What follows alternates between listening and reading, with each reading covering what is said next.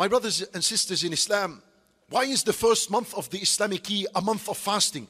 The first month is a month of fasting because the one who begins with a powerful start, his ending will also be powerful. Islam began powerful as well. Islam began with the month of Ramadan.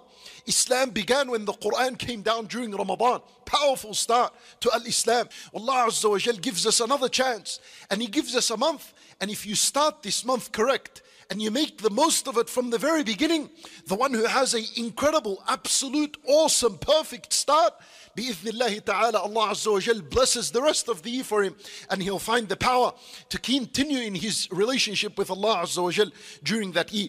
My brothers and sisters in Islam, when you begin this year with this noble deed of fasting, the worship that keeps you away from all pleasures, and the worship that keeps you away from all temptations, enjoyments of life, you begin with a powerful start.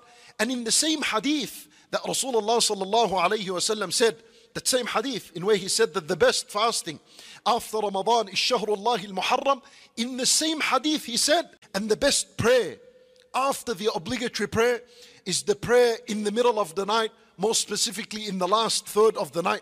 Why did the Prophet sallallahu alayhi wasallam, why did he put these two things in the hadith? He said to us in the same hadith that the best fasting after Ramadan is fasting Muharram.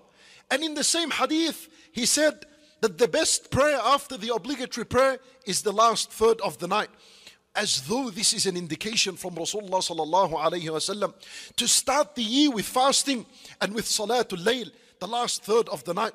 What a fabulous start to the year.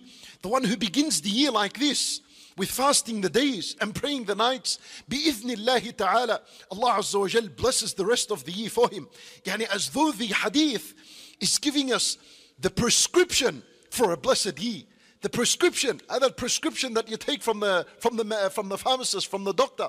The prescription for a blessed year is from the beginning of the year. You fast its days as much as you can, and you pray the nights as much as you can. Bi-idhnillahi ta'ala, you find this kind of blessed year before you.